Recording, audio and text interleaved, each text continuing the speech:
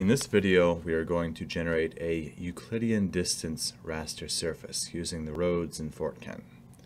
Each raster cell in this new dataset will record the straight line distance to the nearest road in the units of the data frame, in this case meters. So we'll search for tools, Euclidean distance in Spatial Analyst. The input feature is the Fort Kent roads. The output raster will go to your thumb drive. The output cell size is 10, and that's 10 meters, 10 by 10, to match the 10 meter elevation model we're using for other data sets. Keep all other defaults. OK. We'll think down here.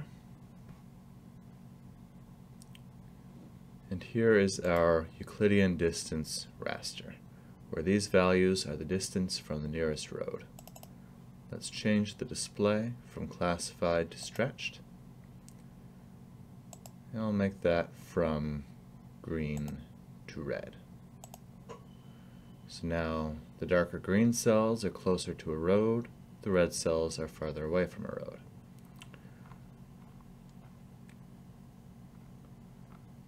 Zoom in on one of these.